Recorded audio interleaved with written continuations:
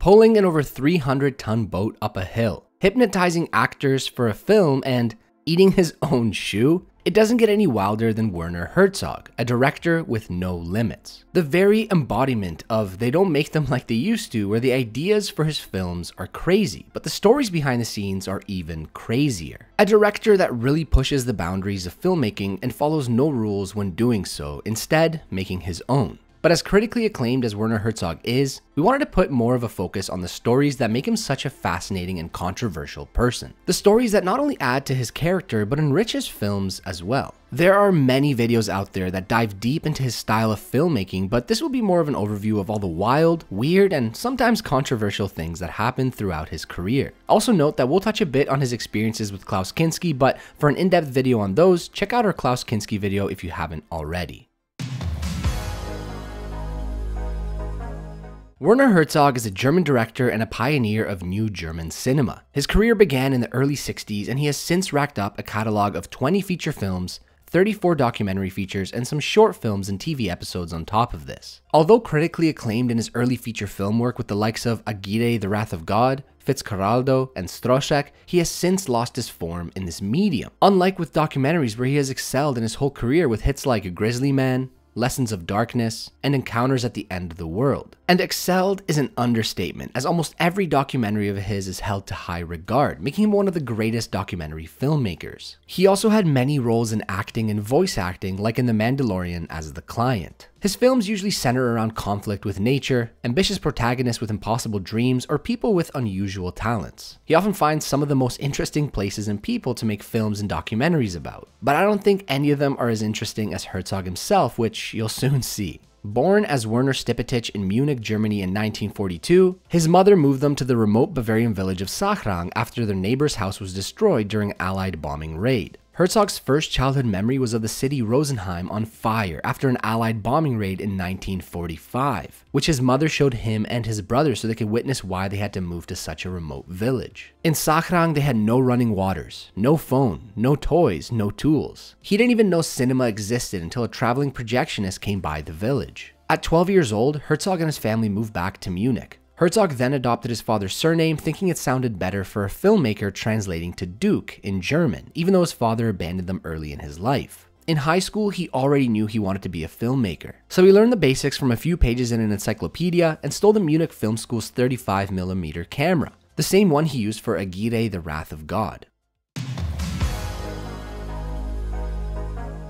Before making Aguirre, The Wrath of God in 1972, Herzog first made a few feature films, short films, and documentaries. During his last years of high school, no production companies wanted to take on his projects, so he funded his first featurettes by working night shifts as a welder in a steel factory. His first official short film, Heracles, released in 1962. 2 years later, he made a second short film, Game in the Sand, which was never published or viewed publicly. The 14-minute short involved 4 children and a rooster in a cardboard box. There was a scene with a chicken buried in sand up to its neck, and there's not much else known about it. Herzog said he'll never release it in his lifetime as the filming got out of hand, which forced him to abandon the project. Even Dwarfs Started Small might have been Herzog's most controversial film released. The plot? Dwarves confined in an institution rebel against the guard and director. The film then went on to mock politics and present many controversial topics that got animal activists, white supremacists, and religious people all riled up. It even got to the point where Herzog received death threats and apparently had to rent cinemas himself to screen the film. And the making of this film wasn't smooth sailing either. During a scene where a van drives in circles on its own, an actor was run over by it but surprisingly stood up and was uninjured. The van driving in circles on its own was inspired by when Herzog worked at Munich's Oktoberfest as a steward that ensured no one drunk attempted to drive home. To stop those who insisted on driving, Herzog would get into the car with them, full lock the steering wheel to one side, and get out of the car, leaving the car to drive in circles until it ran out of gas.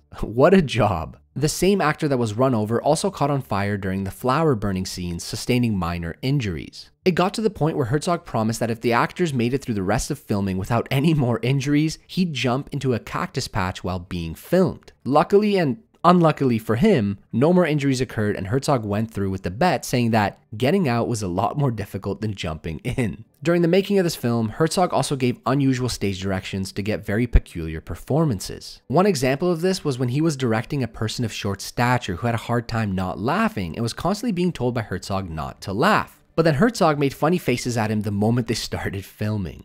In 1971, Herzog released his documentary Fata Morgana, which was filmed over 13 months from 1968 to 1969. The film consisted of many tracking shots, capturing mirages in the Sahara and Sahel deserts. At the time of filming, Herzog had no idea how the footage would be used and was originally going to use it for a science fiction film. The filming of this documentary came with a lot of problems. The crew encountered sandstorms and floods and had to halt filming after being forced to abandon all their equipment and their truck at a border crossing. While in Cameroon, they were imprisoned because their cameraman had a similar name to a German mercenary who was sentenced to death and hiding from authorities. Even Herzog himself was thrown into a rat-infested jail where he was beaten and contracted bilharzia, a parasitic blood disease. About this production, Herzog said that it forced real life, genuine life, into the film. The film was seen as one of the first European art house psychedelic films, described as a hallucination, with images from it reappearing in Herzog's later movies. A year later, in 1972, we'd get what some call Werner Herzog's best film, Aguirre the Wrath of God, which was the first of his 5 Klaus Kinski collaborations. The film is an epic historical drama that takes place in the 16th century and follows a group of conquistadores in the Amazon River in search of El Dorado, a legendary city of gold. Kinski played the lead role of Aguirre, who leads the group, and filming took place in the Peruvian rainforest in Machu Picchu and on the Amazon River. Herzog described writing the screenplay in a frenzy within 2.5 days, during a 200-mile bus trip with his football team. After winning a game, his teammates got drunk and vomited on a few of his pages, having to throw them out the window and later not remembering what was on them. Filming took 5 weeks, and the 35mm camera that Herzog stole from the Munich Film School was used. Many years later, he recalled that it was a very simple 35mm camera, one I used on many other films, so I do not consider it a theft. For me, it was truly a necessity. I wanted to make films and needed a camera. I had some sort of natural right to this tool. If you need air to breathe and you are locked in a room, you have to take a chisel and hammer and break down a wall. It is your absolute right. On the topic of the relationship between Herzog and Kinski, we won't go into too much detail on their many conflicts, since we have a full video about it. But it started with an hour of inaudible screaming to accept the role, followed by arguments with how to portray the character and how to film the opening shot, followed by constant rants, sometimes hours long and inches away from Herzog's face. Oh, and Kinski also flailed a sword at extras, shot at a hut filled with extras during after hours, and was about to quit and leave the location until Herzog threatened to kill him if he did so. So if you want to hear more about all that craziness, check out our video about Klaus Kinski. One trait of Herzog film productions is that he places the cast and crew in similar situations as the characters in his film. This was very apparent in Aguirre, where they had the cast and crew actually float on locally built rafts down the Huallaga and Nanay River Rapids, climb up mountains, and go deep into the thicker regions of the jungle, directly mirroring the explorer's journey in the film. They even experienced a storm that caused the river to flood and cover the film's set with a few feet of water and destroyed the rafts built for the film. The flood was added into the story, where shots of the flood and rebuilding of the rafts are seen. And for the climactic scene at the end involving many monkeys on the raft, Herzog paid many locals to trap 400 monkeys. He paid half in advance and would pay half when he received them, but the trappers sold the monkeys to someone in America. But just as the monkeys were being loaded and shipped out of the country at the airport, Herzog came in pretending to be a veterinarian, claiming the monkeys needed vaccination before they can leave. The monkeys were handed over to Herzog, who used them for this scene and later released them back into the jungle. During this period, he also released these feature films, these short films, and these documentaries. And in the winter of 1974, after hearing about the impending death of his friend Lot H. Eisner, Herzog set out on a 3-week pilgrimage. He walked on foot from Munich to Paris, through cold temperatures and snowstorms, believing that this act of devotion would prolong her life. Herzog's diary during the pilgrimage was published as Of Walking on Ice, and Eisner would go on to live till 1983.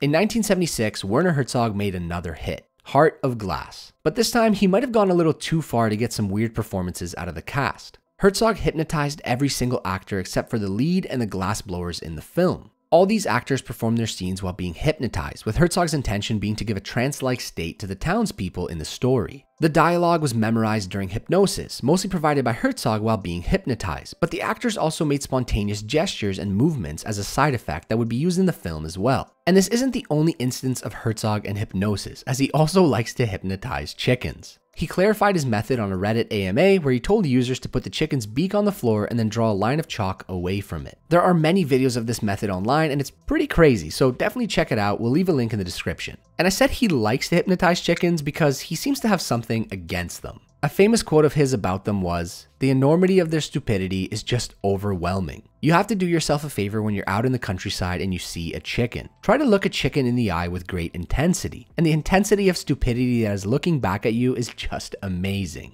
A year later, Herzog released Stroszek, that is another one of his best films. The film was written in 4 days, and there wasn't anything too controversial with this film's production. Other than that, he planned to meet up with Errol Morris, a documentary filmmaker, to dig up the grave of an infamous killer and body snatcher's mother, but Morris never showed up, which I don't blame him.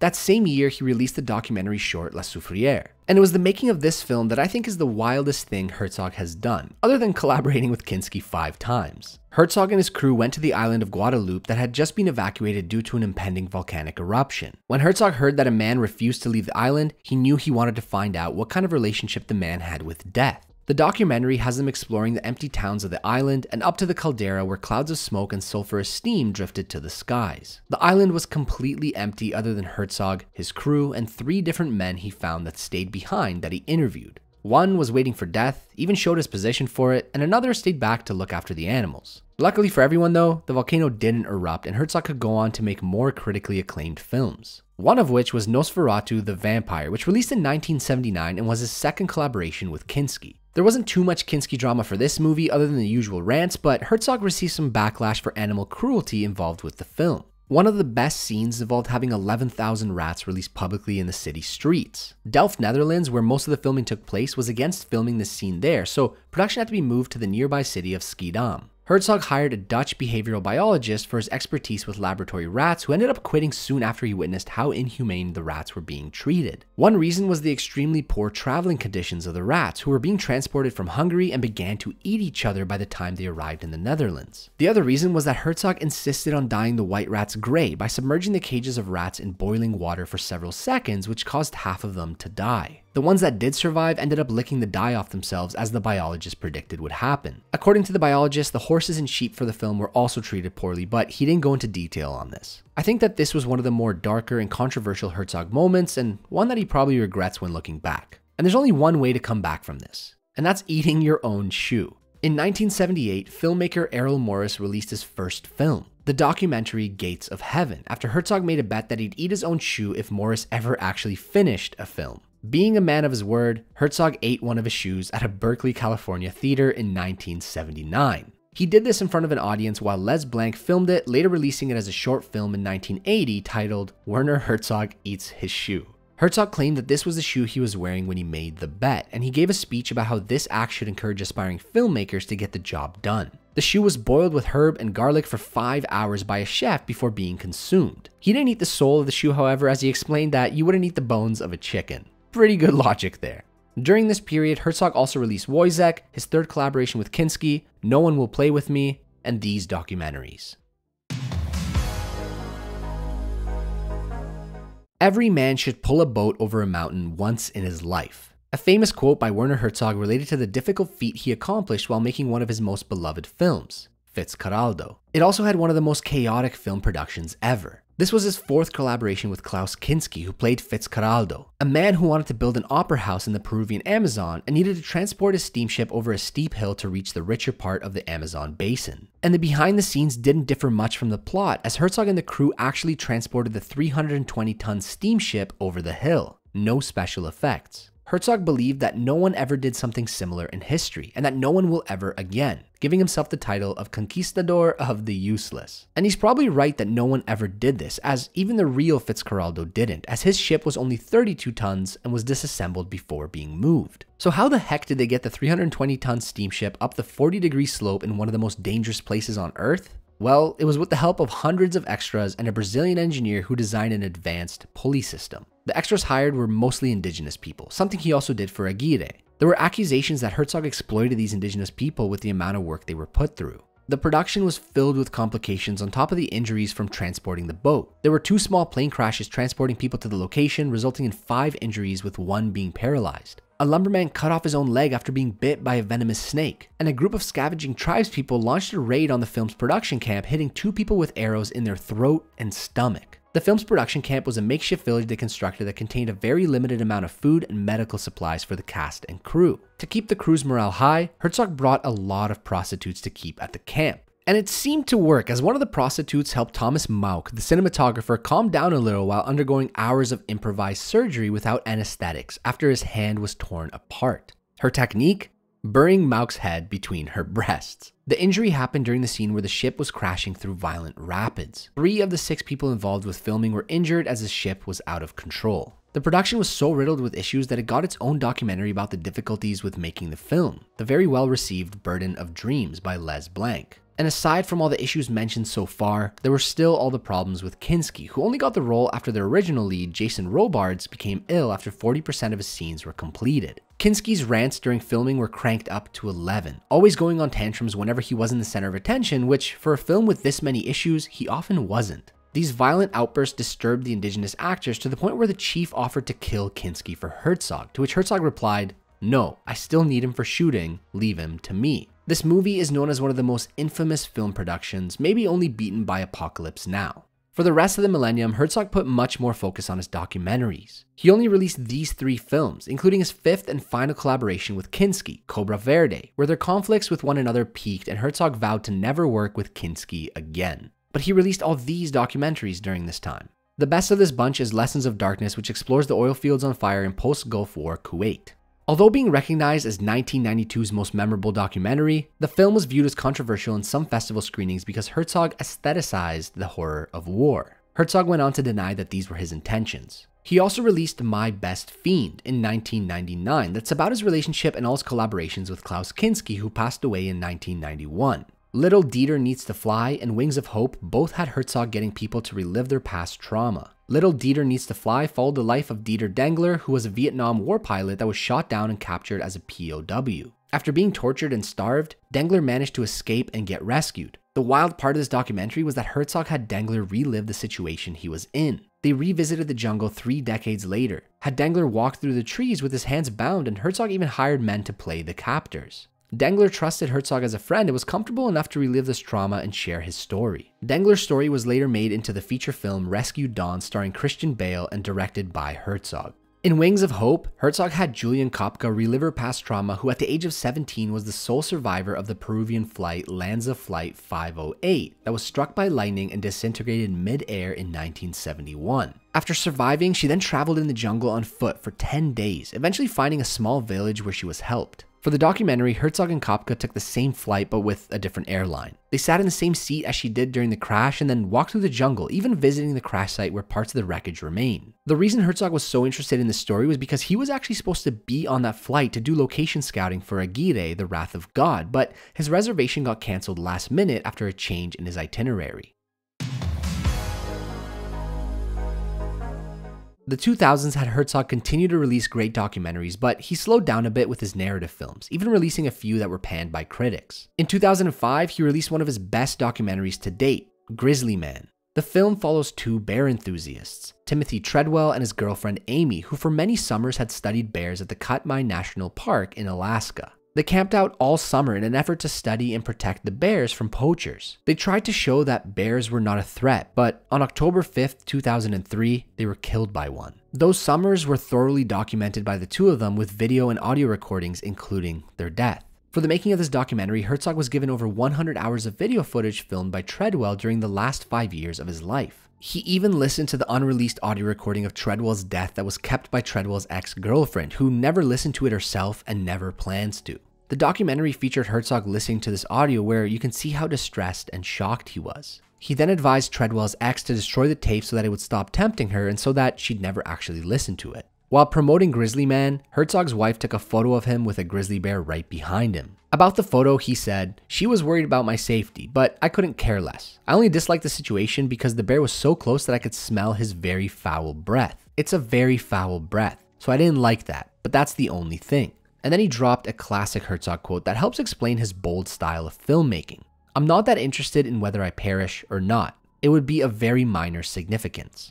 A year later, in 2006, he released the narrative film Rescue Dawn that tells the story of Dieter Dengler starring Christian Bale. Dangerous stunts needed to be performed for this film. Herzog often wanted to partake in them himself whenever the crew disapproved of them. Hollywood has become a lot more regulated than it was back in the Fitzcarraldo days, but Herzog still didn't follow the rules too much. This included having Bale spun around upside down so much due to a language barrier that he couldn't stand up straight for 3 days. Oh, and also having Bale eat live maggots. But in both of these cases, Herzog offered to do it himself. There were also 2 wild Herzog stories that occurred in 2006 that were not part of film productions. In a 2006 interview with the BBC about Grizzly Man outside in LA, Herzog randomly got shot by an air rifle. Herzog was very calm when this happened, and after they retreated to a studio to check it out, Herzog revealed a bruise with blood, to which Herzog laughed off and said, "It's not significant." Who shot him and the reasons for doing so are still unknown. The other wild story was that in 2006, Joaquin Phoenix flipped his car in Hollywood and decided to light a cigarette while still in the vehicle. This was a bad idea as gas was leaking into the car. But lo and behold, a wild Werner Herzog appeared. He tapped on the windshield of the upside down car to get Phoenix's attention and then smashed a window open. When retelling the story, Phoenix said that there was a German voice saying, "Just relax." There's something so calming and beautiful about Werner Herzog's voice. I felt completely fine and safe. But when Phoenix came out of the car to thank him, Herzog was already gone. What an absolute mad lad.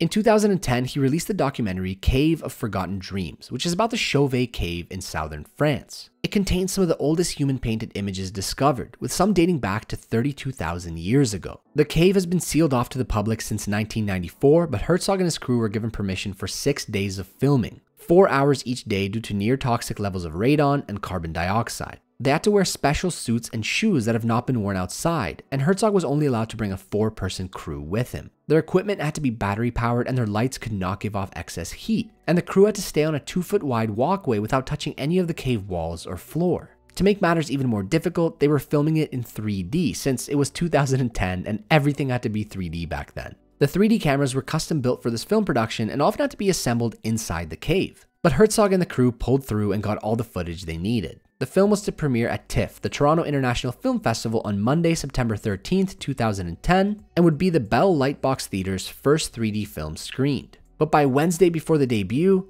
only 30 of the film's 89 minutes were complete. Luckily, they were able to finish it in time, only for the digital projectors to jam 5 minutes from the end during the screening. Since the year 2000, he also released these films and these documentaries. Special shoutouts to Encounters at the End of the World, The White Diamond, Into the Abyss, and Into the Inferno. In 2009, after being dissatisfied with the way film schools are being run, Herzog founded the Rogue Film School. Herzog said that academia is the death of cinema. It is the very opposite of passion. Film is not the art of scholars, but of illiterates. And that he prefers people who have worked as bouncers in a sex club or as wardens in a lunatic asylum, as they've experienced the raw, stark naked quality of life. His film lessons range from how music functions in a film to the creation of your own shooting permits. What else goes on in this film school seems to be clouded in secrecy, other than when in 2018, Herzog held a 12-day workshop with new filmmakers in the Amazonian rainforest where they made their own short films, molding the next generation of Werner Herzogs. And that's about everything. Thanks for watching. We really hope you enjoyed this lengthy, complimentary piece to our Klaus Kinski video. What are some of your favorite Werner Herzog moments? Leave your comments down below. We've also officially launched a Patreon for those who want to support us further and gain access to some really cool perks. We'll be very active on there and have some awesome ideas for it in the future. But until next time, have a good one.